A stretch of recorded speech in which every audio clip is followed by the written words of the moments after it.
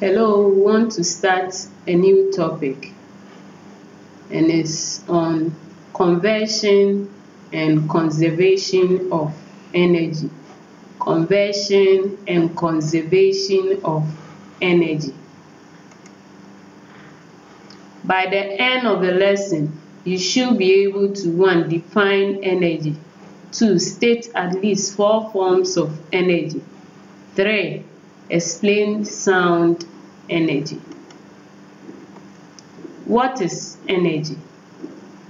Can we recall? We learned from our primary lessons that energy is the ability to do work, and it is measured in joules. Let's look at the various forms of energy. We have sound energy, electrical energy, light energy, potential energy, kinetic energy, solar energy, chemical energy, heat energy, and then nuclear energy. But today we want to talk on only sound energy. Kindly do this activity below. Clap your hands.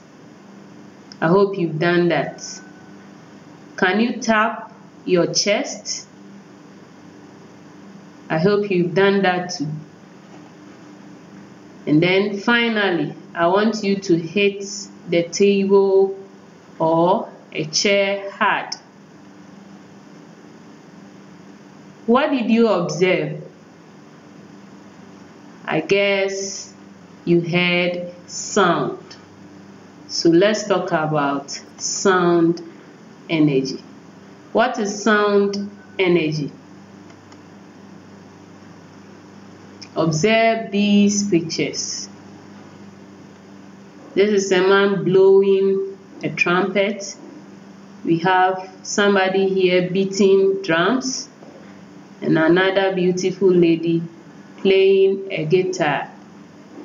They are all producing sound, but they can only do so when something on these instruments vibrates.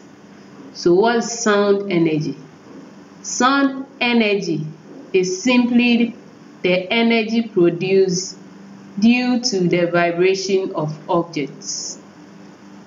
Instruments such as guitars, drums, and trumpets produce sound energy only when they are vibrating.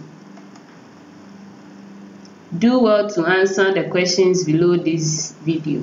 Thank you.